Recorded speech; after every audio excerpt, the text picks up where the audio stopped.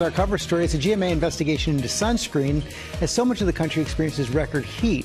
Some of those bottles on the shelves may be expired. Eva Pilgrim is here with what you need to know about it. Good morning, Eva.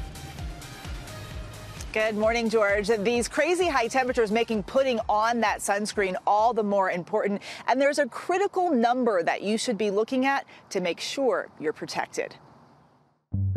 In the sea of sunscreen options, there are a range of SPFs, but there is another important number you should be looking for. It's very important to check the expiration date when you're buying it. It's not something that we're used to. We're used to checking the front of the bottle, SPF 30, UVA-B, UVA, broad spectrum, water resistant, but we're not used to checking the back of the bottles. The FDA says sunscreen usually expires 3 years after it's manufactured, sometimes even less, because it can physically change and chemicals can break down, potentially making it less effective. Sunscreen that's kept in a hot car or in a glove compartment will degrade faster than sunscreen that's kept in a cool, dry place. So if you're at the pool or you're on the beach, you want to keep your sunscreen in the cooler or in the shade. To find out if any poolgoers were using expired sunscreen, GMA hit the Summit Family Aquatic Center in Summit, New Jersey with Dr. Mark Abdumalik, dermatologist and ABC News contributor. This one is expired. You got to get a new one, buddy. We have an expired sunscreen here. I'm going to say early 2022, maybe?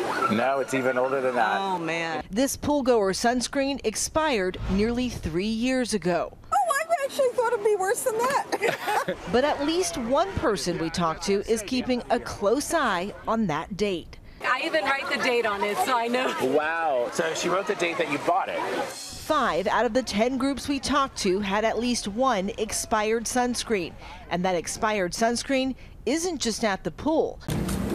We also hit stores to see what is on the shelves. 24 stores total in Texas, New Jersey, and New York. We found 16 bottles of expired sunscreen, 14 of those bottles from various CVS locations and 2 at a Walgreens. The oldest we found expired in April 2022. If you go to a store and it's already expired, and that means it's been sitting in a shelf or a warehouse for probably at least 3 years, if not more. So that sunscreen really isn't providing you with the protection in a guaranteed way that the bottle says. CVS and Walgreens both told us they have procedures in place to check for expired sunscreen. CVS says any unintentional deviations from this policy that are brought to our attention are quickly rectified.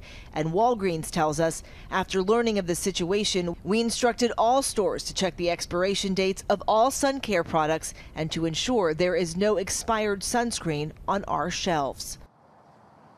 So to make sure your sunscreen is protecting you as it says on the label, the FDA says don't use it past the expiration date and don't use it if you bought it more than 3 years ago. Deborah. Important information. Thank you, Eva. Well, hey there, GMA fans. Robin Roberts here. Thanks for checking out our YouTube channel. Lots of great stuff here. So go on, click the subscribe button right over here to get more of awesome videos and content from GMA every day, anytime. We thank you for watching, and we'll see you in the morning on GMA.